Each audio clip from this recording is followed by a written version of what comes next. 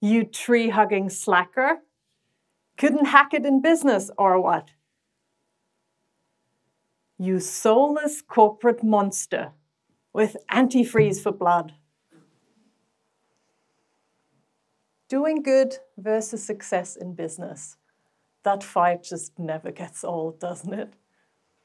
This is just one example for two big, chunky ideas with a fence in between and very vocal border guards.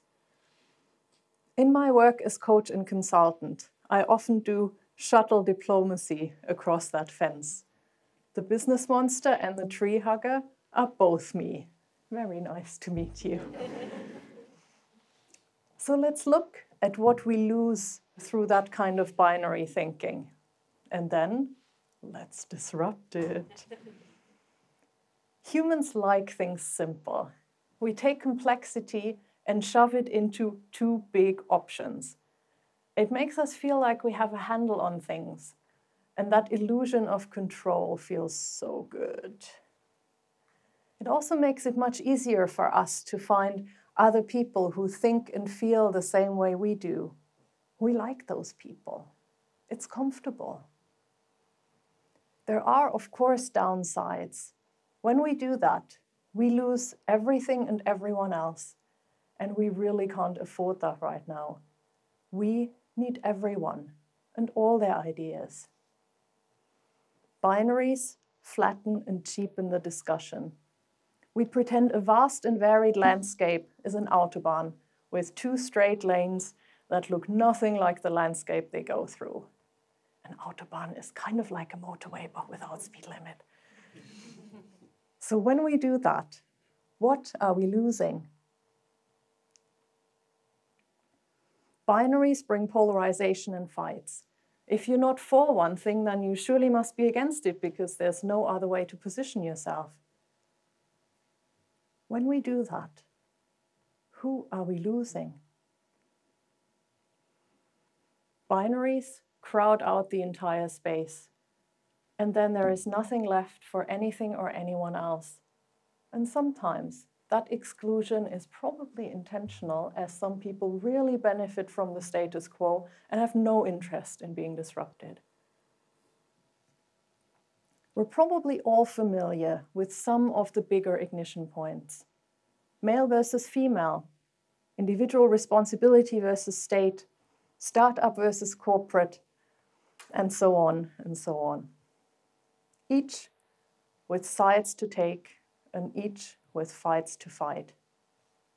The fight between binary options wants to be terminal, last option standing, and then everyone rallies around what's left. Binaries also invite point scoring. Every point I make is a point you lose, and only one of us can win. Progress looks different. We could have started making change already towards something we all care about, with each other rather than against each other. We have a lot of complex problems to solve as humans right now, and we need all the voices and all the ideas. The planet doesn't have a voice yet, for example. Neither do future generations. So let's get off the autobahn and take a look at what the landscape actually looks like. Let's go beyond the binary. I identify as non-binary. That landscape is my home. This is where I am. I had my first gender conversation in a Catholic kindergarten in rural southern Germany. That did not go well. I was being myself out there playing and got called in and reprimanded for moving like a boy. Apparently that was a wrong thing to do, as I was informed that was not who I was. None of their explanations made any sense to me, if I'm honest, and I also wasn't particularly interested in what they showed me the girls' things were, so that got awkward. And if I'm really honest, I think sometimes it probably still is. During puberty, so the argumentative 5-year-old didn't didn't have words yet to explain, no way to tell them that they were spaces they hadn't thought of or seen yet, and that people live in those spaces, and that those spaces are perfectly livable. And then in puberty, I hoped I would turn into who I was meant to be. Instead, I got boobs and periods. In my 30s, I briefly considered transitioning, but then decided not to, because I felt I would still look at my rightful spot just from the other side of the room. I lived in the US at that time and went to the theater in New York, which prompted an existential crisis. Not because of the play, but because of their user satisfaction survey, because it had this long drop-down list of gender options, most of which I actually had to Google. It was a very confusing night. Turns out that apart from the planets Mars and Venus that apparently everyone else is from, there are other planets.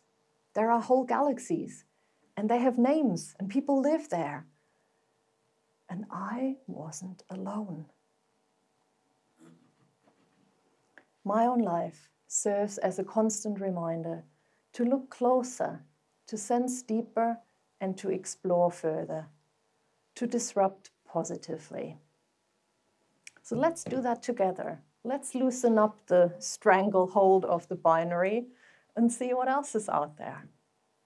I'm going to use two different frameworks for that, which I'll combine. One is the Transcend framework from Peace and Conflict Resolution Studies by Johan Galtung, and the other one is from Systemic Change. It's called Tetralemma, and it's based on classical Sanskrit logic and was further developed by Matthias Wager von Kibet and Insa Spacher. That's enough of the footnotes, no worries. You're actually really lucky, because for me that was one postgrad each, so you're going to get a slightly more condensed version.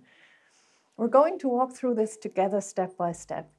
So pick a big chunky binary that particularly annoys you right now.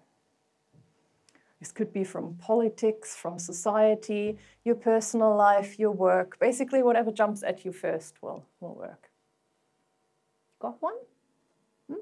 Okay.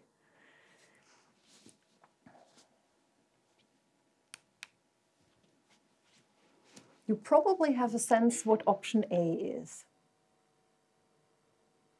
What does option A want?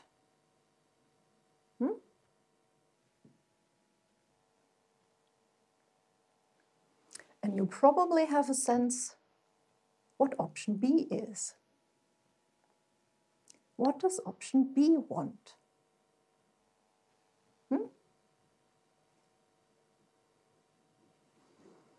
If we use making positive change in society as an example, option A could be looking to the business community. Option B could be looking to charity. Business monsters versus tree huggers. Get the point. So that's option A and B. So far, probably so familiar. Next up is both. This is not about compromise or winner takes all or any of that. This is about genuinely going deeper, figuring out what the sides want and find something that works for everyone. And in that process, it's quite beautiful. The tree hugger and the business person learn how to work together.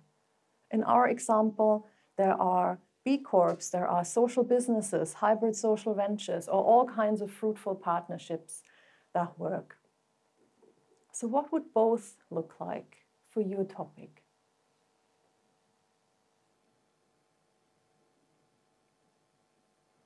Next up is neither. My own gender identity lives here, by the way, in case you were wondering. Neither A nor B. All of a sudden, the space is wide open. Who or what else would be there if neither business nor charity, to stick with our example, was driving things? It could be your village, your neighborhood, government or civil service, your sports club, your faith community, an online community of practice, all sorts of other things. What could that look like for your topic?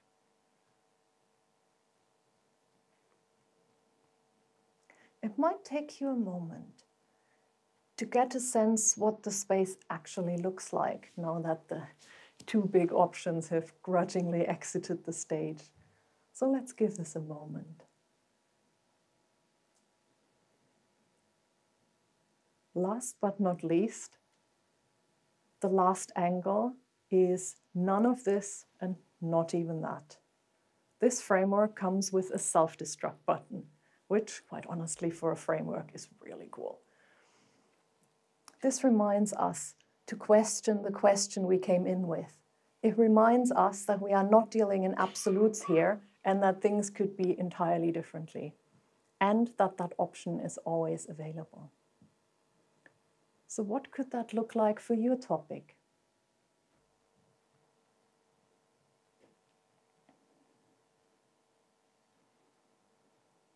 As we co-create the next chapter in this society, on this planet, let's disrupt positively.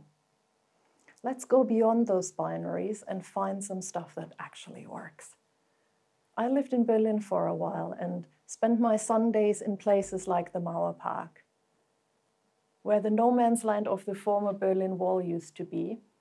There are people hanging out, meeting each other, buying and selling food and drink, making art and music, meeting each other as humans, where there was enforced separation before. So for our future, let's build beer gardens instead of boundaries. And then let's disrupt positively from there.